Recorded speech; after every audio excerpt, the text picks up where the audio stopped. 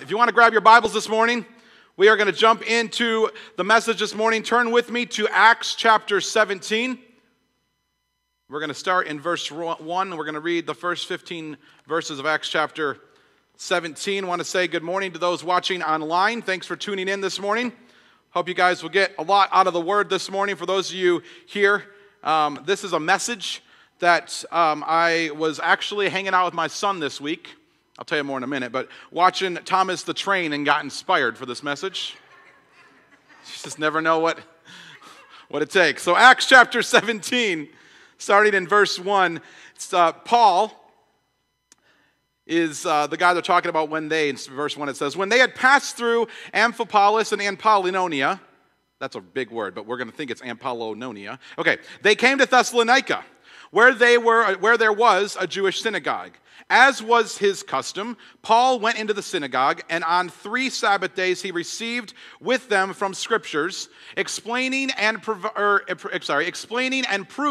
that Christ had to suffer and rise from the dead. This Jesus I am proclaiming to you is the Christ, he said. Some of the Jews were persuaded and joined Paul and Silas, as did a large number of God-fearing Greeks and not a few prominent women. But the Jews were jealous, so they rounded up some bad characters from the marketplace, formed a mob, and started a riot in the city. They rushed to Jason's house in search of Paul and Silas in order to bring them out to a crowd. But when they did not find them, they dragged Jason and some other brothers before city officials, shouting, "These men who have caused trouble all over the world have now come here, and Jason has welcomed them into his house. They are all defying Caesar's decrees, saying that there is another king, one called Jesus." When they heard this, the crowd and the city officials were thrown into turmoil. Then they made Jason and the other post bond and let them go. As soon as it was night, the brothers sent Paul and Silas away to Berea. On arriving there, they went to the Jewish synagogue. Now the Bereans were of more noble character than the Thessalonians. This is one of those days. Now the Bereans were of more noble character than the Thessalonians, for they received the message with great eagerness and examined the Scriptures every day to see if what Paul said was true. Many of the Jews believed, as did a number of prominent Greek women and many Greek men.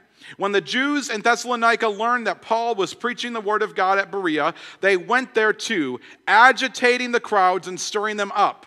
The brothers immediately sent Paul to the coast, but Silas and Timothy stayed at Berea. The men who escorted Paul brought him to Athens and then left him with instructions for Silas and Timothy to join him as soon as possible. Let's pray this morning, and then I'll describe what we're talking about this morning. God, I thank you for your word. I pray that as I speak it this morning, that you would help it to make sense, that it would land on hearts that are tender and hearts that are seeking you this morning, that if anyone is at a place in their life where they feel like they are being rerouted or detoured or whatever's going on in their life, that this word would encourage their hearts and draw them back to you, and I thank you for it in Jesus' name. Amen. So this morning, I want to talk to you on the subject of derailed. Have you ever been derailed? So this week, I was with Weston, and we were watching Thomas the Train. Yes, so good. I have to say, on a side note, I think Thomas the Train is better than Barney. I am so sick of Barney. No. Come on, preach, yeah. I'm so sick of Barney. So now we've moved on to Thomas the Train because he turns 2 next week. And we're watching Thomas the Train. And there's one episode, because there's only so many, too. Whoever produces these kid shows, could you please make more? Because, you know, you just go on YouTube and you watch them on there. And there's only like so many that actually aren't video games, you can watch the train.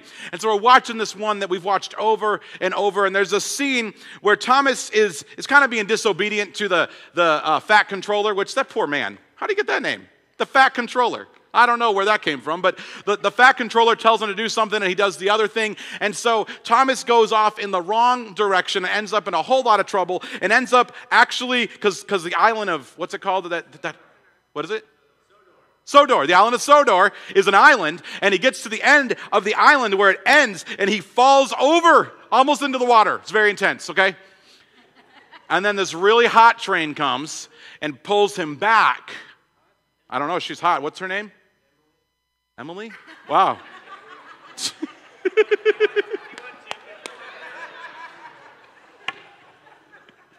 I thought it was a bigger name, but I don't know, Jim, if that's what you think it is. You are educated on Thomas the Train. 4 kids. It might be Emily. And she pulls him back, and he was almost derailed to the point that he would have drowned in the ocean and we wouldn't have Thomas left. Was he horrible? I know. And as I was watching that, I came up with this message. And I thought, I wonder in our lives how many of us get derailed when we're so close to doing what God has called us to do. Or we've gotten so close to the place that we know we're destined to be. Or we're just about ready to step out in a great big area of our life. And something comes along and derails us off course. And we feel like we cannot go any further. Anybody feel that way? Yeah, okay, good. Got the right message this morning. Maybe there's situations in your life where someone has walked out on you recently and you're like, I don't know what happened. We were going so well and our marriage was working out so great and now they're just gone. Maybe you've been at a place where you've worked so hard in your career and everything's gone so great and you find yourself without a job this morning. I don't know what's going on in your life, but I know for all of us, we go through times where we feel derailed and off course. And if we don't fix it, we're going to end up in the wrong place. Because the way that God has designed your life, each one of you have a divine destiny and purpose over your life. And the way he designed your life is he sees you now and he sees you in the future. And if you don't learn to listen to his voice and to listen to the Holy Spirit to guide you to where you need to go, you'll end up in 20 years way over here when God's plan for you was to be over here. And that doesn't mean that God can't reroute your course, right? It doesn't mean that God can't give you grace and use you over here. But I don't know about you, I want to be right where I'm supposed to be. And sometimes what happens is life comes and derails us off the place that we're supposed to be. The word derail, actually, and it's talking about trains on tracks. It says to leave the tracks accidentally. A train was derailed after it collided with a herd of cattle. That's always unfortunate.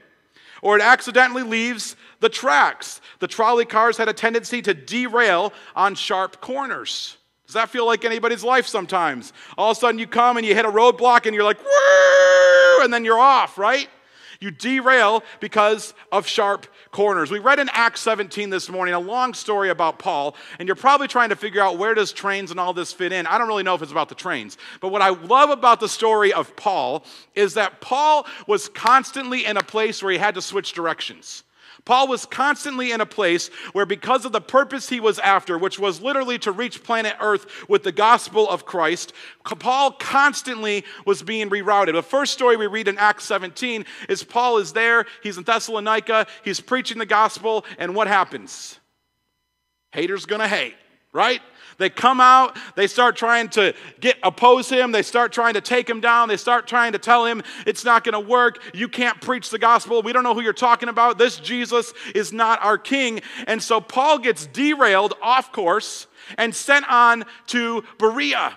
But you know what I love about Paul in Acts 17? In this place right here, he's sent off course, but the people in Thessalonica still heard the gospel, and it says many still responded. So sometimes in your life, even though you've been derailed, it does not denote the place you've been. It does not mean that where you were didn't have an effect or didn't do anything. It just means that now you got to get back on course. And so they send Paul to Berea, and Silas and Timothy go with him, and they get to Berea, and what do? These guys are fearless. The Apostle Paul was fearless. This guy didn't care what anyone said. They didn't care what anybody thought. He didn't care. This guy got stoned. He got shipwrecked. He got thrown in prison. It didn't matter what happened. He was so passionately pursuing God and passionate about giving the gospel to all of humanity that he didn't care what came against him. He refused to give up. And so he's sent away for preaching the gospel, goes to the next city, and starts preaching all over again. Why? Because Paul didn't care when he got derailed. He just got right back on track and went right back to the next place. Every time he got stoned, every time he went to prison, every time that he was in Philippians chapter 4, he writes, I can do all things through Christ who strengthens me. And he writes that it's his joy to suffer for Christ. And he writes all this from 4 feet of sewage. The guy is standing in 4 feet of sewage saying, I've learned to be content and I've learned to rejoice. 4 feet of sewage. Anybody excited in 4 feet of sewage? Not me. 4 feet of sewage. And he's learning to be content. Why? Because Paul refused. He didn't get derailed, but he refused to stop every time he was derailed. And so he goes into Berea. And he gets to Berea and he begins to preach again. And immediately they come after him. And then they send him on to the next city. But they kept Silas and Timothy there to continue doing what Paul had done, because Paul refused to quit. He refused to say, I will stop doing what I know God has called me to do. What is our greatest purpose as believers of Christ? Spread the word. Thanks, Chris. Our greatest purpose as believers and followers of Jesus Christ is, we've talked about this a lot this year, is the Great Commission, to go into all the world, to preach the gospel to the ends of the earth before the second coming of Christ. No big deal. If you remember, I told you before, if you feel like your resume isn't very qualified, you don't have a good education, you dropped out of high school, you don't have a good job, you're sitting next to your doctor friends and they're all like talking about their yada yada, and you're like, I got a big job too. What's your job? I got to evangelize the entire planet before Jesus comes. That's 7 billion people. Good luck with your surgery. No, I'm just kidding. If you're a doctor, we need you. Amen? Yes, we need you, dear. We need you nurses and you doctors. But a lot of us feel demeaned in our calling, right? I'm only this. No, your purpose on the earth is to spread the gospel of Jesus Christ. But what happens is we get derailed. So if you're writing notes this morning, a couple things to write down. First one is that derailing tries to distract us from our greatest purpose. Derailing tries to distract us from our greatest purpose. Yesterday morning, Kelsey and I woke up in downtown Indy. We'd stayed in a hotel because we were at a wedding for a college friend on Friday night. And we went to breakfast with a bunch of friends. And then we were heading back home to pick up Weston's Thomas the Train cake. There's a theme here, because he loves Thomas the Train. And we were going to celebrate his birthday with my family, who's here this weekend. And so we were coming back from Indy, and we were downtown, and I don't know where we were, because I'm not real familiar with downtown Indy, but we were downtown, and I always just come back. I think it's Meridian, the road that just goes straight to 69 and just brings you straight on up, because that's just what I do. But my wonderful wife wanted to get on a highway, because, she likes highways, and she likes to get home quicker. And so we said, okay, we'll get on the highway. And so we got the GPS on, and I hit home, and we started going. And we got somewhere over on the west side of Indy. I don't know where we were. And I looked at my GPS and okay, I'm from Michigan, so there's my hand. See, but I know it's Indiana. How do you do this? How do y'all do this? Look, I'm learning Indiana. I said y'all. How do you do this? There's not a thing here? John, I know. You're from Michigan. We'll keep doing this. Okay, so anyway, say if Indy's here, you guys got to learn. I'm going to teach you right now, okay? This is Michigan. See, there's Lake Michigan over here. That's the prettiest place in the world. You should go.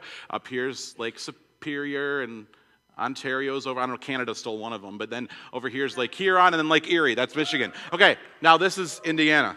Okay, so these aren't mountains, really. I just have too much fat. Right here is Indianapolis, all right? Indianapolis, stick with me. And Marion somewhere up up here, right? Okay, so we're over here, and our GPS showed home is over here. I don't know. I don't know what happened. So all I know is it shows home's over here, and it's sending us over here, and we need to get here. And what happens in those moments is when we get derailed, it distracts us from our greatest purpose, right? Our purpose in that moment was to get Weston's cake. And the last thing I was thinking about was Weston's cake. I might have needed a little marriage counseling. You know what I mean? My poor wife, I'm high maintenance. She puts up with a lot. And I'm holding that steering wheel because I'm a nice guy.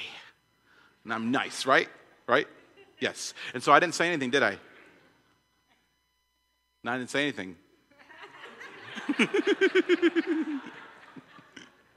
I really didn't. I didn't get mad at her because I knew it was my fault because of my GPS. But anyways, in that moment, I wasn't thinking about where I was trying to get. I was thinking about how upset I was about the fact that I was off course.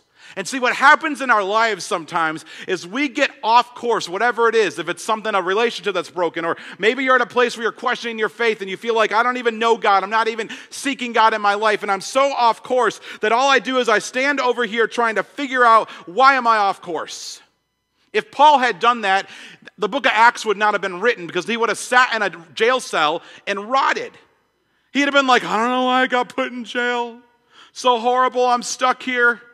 I'm just trying to preach the gospel, and now I'm stuck in jail, and I don't know why. I wonder what happened in my childhood to put me in jail. That big light came from the sky. Maybe that wasn't God. Maybe that was the devil. I don't know. Came down, it was like, Saul, Saul, why do you persecute me? Maybe I was, I don't know. I'm here. I guess my life's over. And we get distracted from our greatest purpose, because the problem is we focus so much on the issue and not the end result that we're stuck where we are and will never fulfill our greatest calling, which is reaching the world with the gospel of Christ, trying to figure out why we've been derailed. Paul said in 2 Corinthians chapter 4, for our light and momentary troubles, they're only last for a moment, are achieving for us an eternal glory that far outweighs them all. This is a man who had, like I said, been in 4 feet of sewage, been beaten, shipwrecked. This guy had been abused. This guy had been called names that many of us wouldn't want to hear. And yet he says, our light in momentary troubles, this is just for a moment. They don't even compare to the eternal glory that is in Christ when we finally get to heaven. So why do we let the things that come against us get us off course? The second thing you can write down this morning is that derailing tries to convince us that we are the ones with the power. This is a big one, because what happens in our life is we get off course, right? And the things happen, and we're like, what did I do wrong? And where did I go wrong in this relationship? Or where did I go wrong in this job? Or where did I go wrong in this place? And what did me, all about me, right? And God's like, look, it's not about you. This has nothing to do with you. This has everything to do with me and the plan that I have for your life. You're not the one with the power to control your life. He is. And if some of us would learn that this morning, our lives would look completely different. If you would learn that the things that you do what's the word I'm looking for? Help me out, somebody. What do? They align, you have some control, you know what I mean? Like God gives you choice, okay? That's what I'm trying to say. God gives you choice, but ultimately, at the end of the day, you're not the one with the power, He is. So you get off course and you're stuck over here and you're like, okay, if I do this better, if I work better, if I get there better, then I'll finally be able to fix it. You can't fix it. What you can do is you can fix your eyes on Christ. That's what Paul said to do. He says, I fix my eyes on Jesus Christ, the author and the perfecter of my faith. If you're at a place this morning where you've been derailed and you're off course, stop trying to fix yourself and start fixing your eyes on Christ and let Him work out the situation for you. Derailing tries to convince you that you have the power. Another one to write down is that derailing tries to take your focus off of the finish line. So many times in Paul's journey, he could have taken his eyes off his calling. This man went through so much. I love reading through the book of Acts, and I encourage you to do that. Because there's so much to the book of Acts where Paul should have stopped. But it keeps going and keeps going and keeps going because he refused to quit. Sometimes someone had to come, right? Sometimes the hot little train had to come up behind and pull him off the ledge. Emily, we call her. Sometimes she had to help him off, right? Sometimes they had to reroute him and send him to Berea. Sometimes that happened. It wasn't even his own doing. But no matter what happened, he kept his eyes focused on what was ahead. In Philippians chapter 3, verse 7 through 14, Paul writes and he says, but whatever were gains to me, I now consider loss for the sake of Christ. Whatever were gains to me, I now consider loss for the sake of Christ. Do you ever consider all the success you've had in life is considered loss for the sake of Christ? What is more, I consider everything a loss because of the surpassing worth of knowing Christ Jesus my Lord, for whose sake I have lost all things. This guy knew what he was talking about. I consider them garbage that I may gain Christ and be found in him, not having a righteousness of my own that comes from the law, but that which is through faith in Christ, the righteousness that comes from God on the basis of faith. I want to know Christ. Yes, to know the power of his resurrection and participate in his sufferings, becoming like him in his death, and so somehow attaining the resurrection from the dead. Not that I have already obtained all this, or have already arrived at my goal, but I press on to take hold of that which Christ Jesus took hold of me. Brothers and sisters, I do not consider myself yet to have taken hold of it. But one thing I do, forgetting what is behind and straining towards what is ahead, I press on towards the goal to win the prize for which God has called me heavenward in Christ Jesus. Paul is writing this passage at a point in his life where he should have quit, where he'd been so derailed off course that he's standing in that 4 foot of sewage, that he's sitting there and he says, I count everything I've gained as loss. We'd look at him and think, dude, you're an idiot. You're standing in sewage and you think you've gained something? But see, Paul had the right perspective. He knew what he had gained had nothing to do with things of this world, had nothing to do with the education he had, it had nothing to do with the accolades, and it had everything to do with sharing the gospel and knowing God. And yet, he counted all of that as a loss for the sake of knowing Christ. You see, sometimes when we get off course, we lose focus of that call of sharing the gospel with the world and knowing God.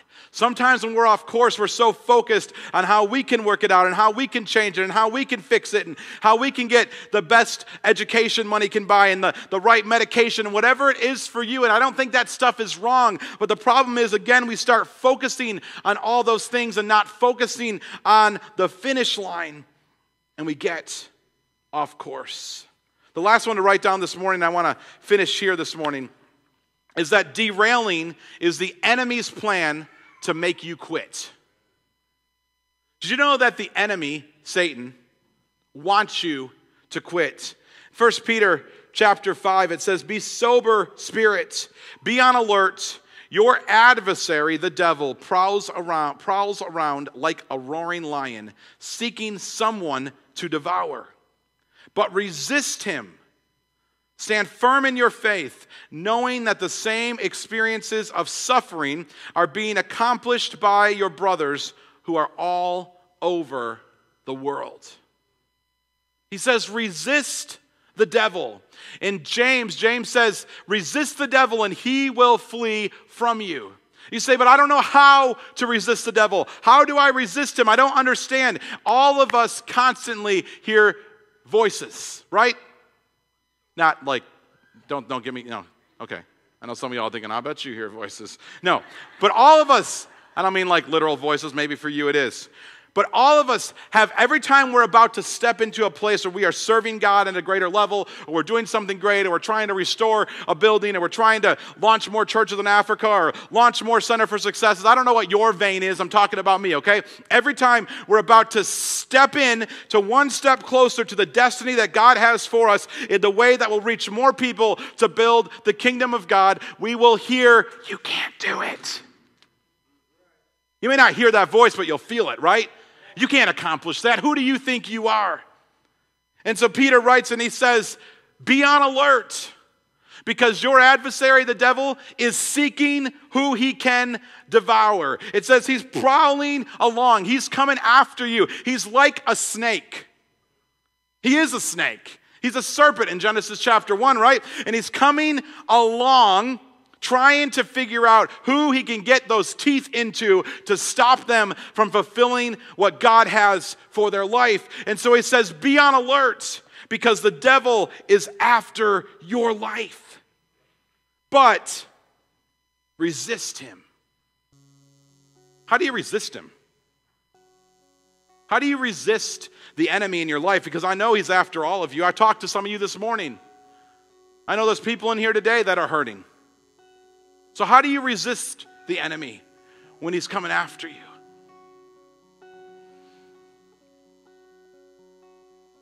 You stand firm in your faith, and you know what you know. What do you know? God's got the power. And you know that other people are suffering as well and going through the same thing. It's happening to people all over the world. So you learn to resist him, one, by just praying the name of Jesus over your situation. The Bible says that at the name of Jesus, every demon has to flee. How cool is that? Right? At the name of Jesus, every